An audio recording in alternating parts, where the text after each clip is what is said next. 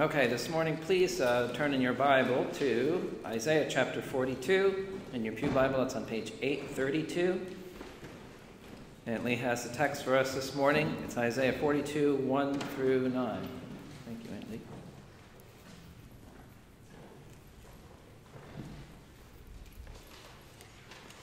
Behold my servant, whom I uphold.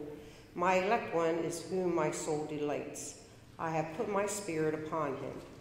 He will bring forth justice to the Gentiles. He will not cry out or raise his voice, nor cause his voice to be heard in the street. A bruised reed he will not break, and smoking flax will not quench. He will bring forth justice for truth.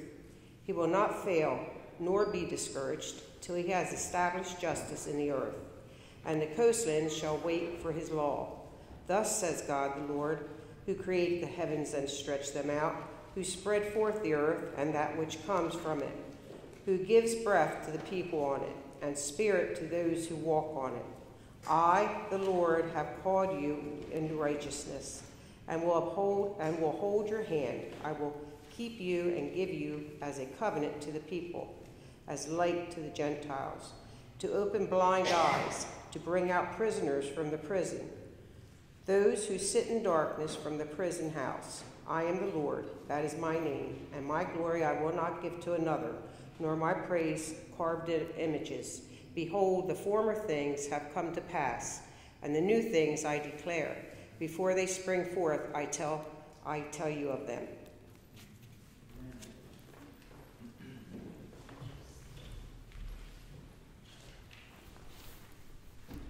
Let's give God thanks for his words. Thank you, Lord God, that you have spoken. And I pray, dear Father, that these words that you have given to us today will be for our comfort and edification and strengthening and to the praise of the Lord Jesus Christ, your Son. I ask it in his name, amen. I encourage you to keep your Bibles open as we go through this text today. I like the word behold. It's definitely a scripture word, isn't it? It's twice in these verses. It's the first word, and it's again down in verse 9. If you take the traditional Christmas passages from Matthew 1 and 2 and Luke 1 and 2, you will find the word behold 16 times. Behold, an angel of the Lord appeared to Joseph in a dream. Behold, the virgin will be with child and bear a son. Behold, wise men came from the east to Jerusalem. Behold, the star went before them. Behold, I bring you good tidings of great joy. Do you get the sense that the Lord wants us to pay attention to something? He wants us to notice something. All our lives, our attention is here, there, and everywhere, scattered all over the place. Chores, work, hobbies, or fun things, or maybe on just nothing at all. Maybe you're just bored. Okay, where's my attention? No, it's just anywhere. Behold, sort of grabs you. Look here. See here. The Lord God himself is putting something in front of you for you to pay attention to and to regard, right? Something that is worth your while. It's something precious, something important. It's important for you.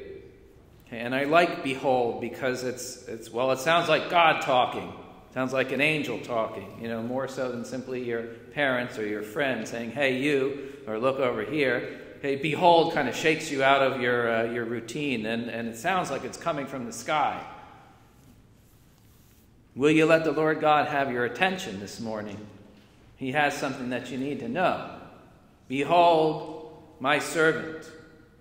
Right? He says, I know you have your things, you have your concerns and you have all your, a lot of stuff on your plate. But I want you to look here right now. Turn your eyes. Who is this? Right? The hymn says, who is he in yonder stall? What child is this? My servant, my chosen one, my beloved Son, in whom my soul, the soul of God, delights.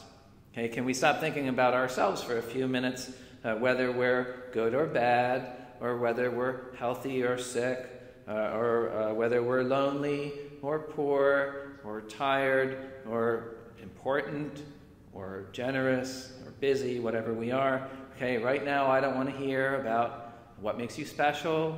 I don't want to hear about how flawed you are. Okay, God wants you to see somebody else. Will you look? Will you regard him right now? So verses 1 through 4, I do hope that you have your Bible open. Verses 1 through 4, and then 6 and 7 are about him. Okay, in verses 1 through 4, it's he. Right, God's telling us about his son, his servant. And then in 6 and 7, God is speaking to him. So it says you, okay, but it's about him. What do we see in these verses? Okay, first, we want to see that there is exactly one special one in whom God delights. There's one chosen one who is all important. I have put my spirit upon him. He is called, chosen, and sent. Now, he is anointed, right? Not anointed with oil. He's anointed with the Spirit of God. Okay, chapter 11 of Isaiah says about him that the Spirit of the Lord shall rest upon him, the Spirit of wisdom and understanding, the Spirit of counsel and might, the Spirit of knowledge and the fear of the Lord. Okay, verse 6 right here, God says that he has called this one. Right, I have called you in righteousness. That is to say, it's a manifestation of God's own righteous nature. Okay, Romans says that in the gospel, in the Christ event, the righteousness of God is revealed. Right? It's on display. God is demonstrating his righteousness to the world. In Christ, there's nothing deceptive. There's nothing false. There's nothing unjust in any of the words or deeds of God's servant. Right? I have called you in righteousness, and your mission is a righteous mission. Okay, he says, I have called you, verse 6, I will hold you by the hand, or I will take you by the hand. That has a very father-son sort of feel, doesn't it? I'm going to hold you by your hand. I will teach you. I will lead you. I will put my words in your mouth, right? My principles, my righteousness. Okay, and we learn about Jesus that he grew in wisdom and stature and in favor with God and man. Okay, we see the boy Jesus in the temple saying, didn't you know that I had to be about my Father's business? Okay, here's the young man with a divine call upon his life. This is my son, my beloved one, in whom I am well pleased. Listen to him. Behold him. Right, that's what it says at the baptism of Jesus. Right, he came up out of the water and behold, the Spirit of God alighted on him. Right, descended like a dove and it alighted on him. Okay, verse 6 says, I will give you, God says to him, I will give you. I will keep you and give you. Right, keep you, meaning that God was with him all of his days, and no one could touch him until his hour came. No one could contradict his words. No one could harm him. No one could trap him. No one could successfully tempt him. He was without sin, right? Without blemish, without a stain. He was kept, right? But even though he was kept by God, the time came for him to be given, right? God so loved the world that he gave his son, right? And Romans says he delivered him up for us all. Okay, he delivered him up. He gave him. You can see there in the second part of verse 6, the second line, how there are two senses in which Christ is a gift from God, how God gave him. He gave him as a light, and he gave him as a ransom, okay, or the way verse 6 has it, as a covenant. Okay, as a light, right? Jesus said, I am the light of the world. Right? Whoever follows me will not abide in darkness. He will not walk in darkness. He'll have the light of life. Right? God said, I will give you as a light to the nations, to the Gentiles.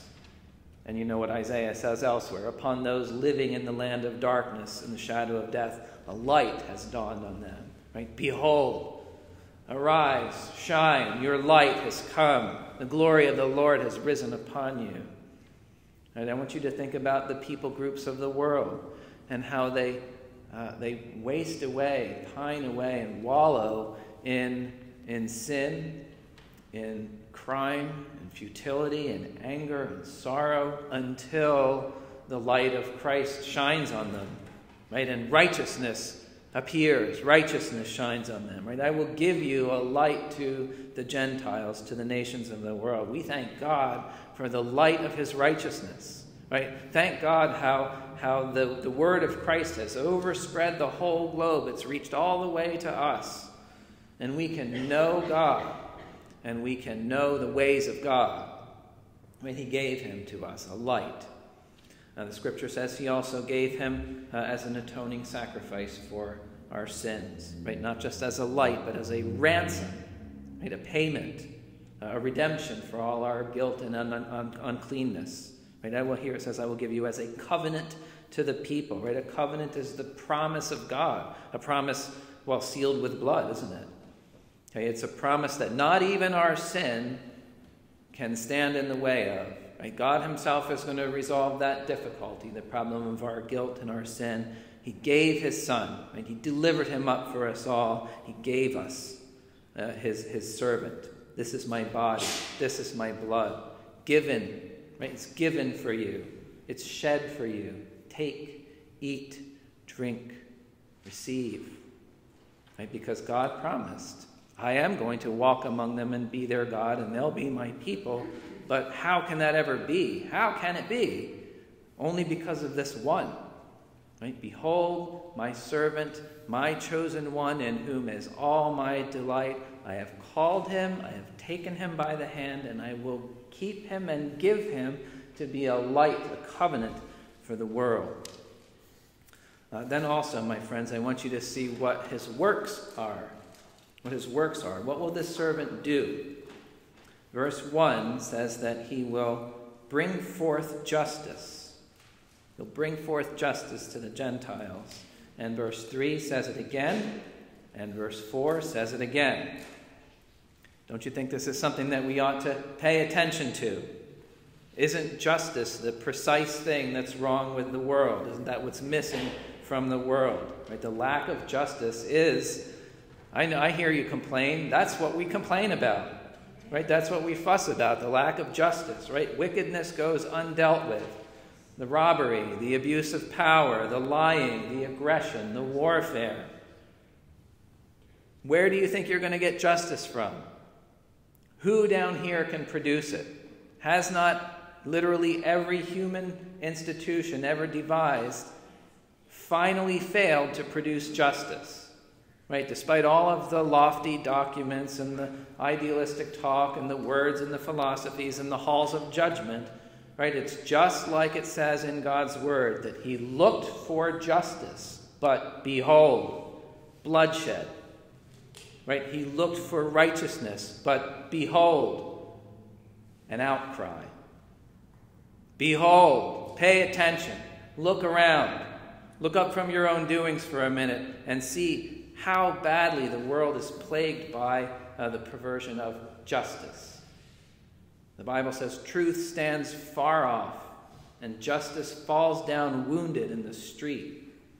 And people start to think these wrongs will never be righted. Right? There's never going to be correction for this. Everything's sort of permanently spoiled. And when people look at that and they ponder that, they start to fall into despair. Hey, but friends, behold, my servant, my elect one, he will bring forth justice. He will establish justice in the earth. And he won't stop, he won't falter, and he will not fail. It will get done. Right? Our men's Sunday school class just had this in Revelation last week. Behold, it is done. Right? There's another behold. A new heavens, a new earth, in which righteousness will dwell, in which justice will have a home. Is that worth your attention? Can you forget about your other things for a little while? Your jobs, your to-do list, your games, your illnesses, your food, your money situation. Behold, my servant. What will he do? What are his works? Verse 7 says he came to open blind eyes.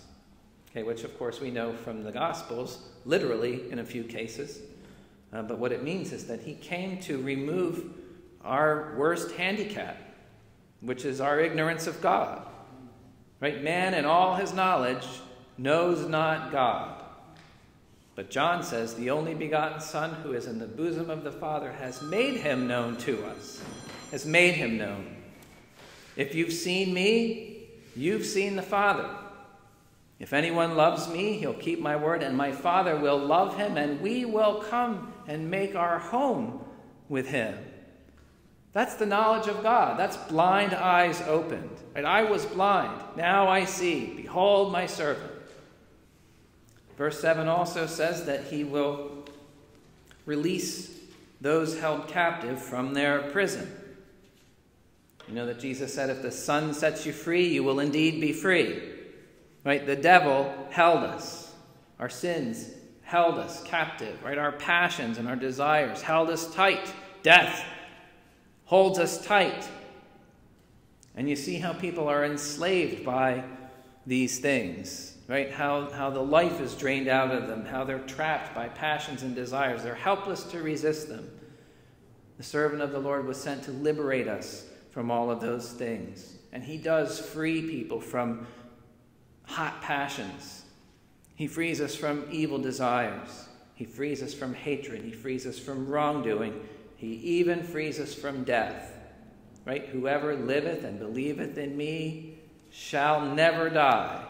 Right? Do you believe that, Martha? She said, yes, I believe that you are the Christ, you are the servant, you are the Savior who is to come into the world. Behold my servant, whom I uphold, my elect one in whom is all my delight.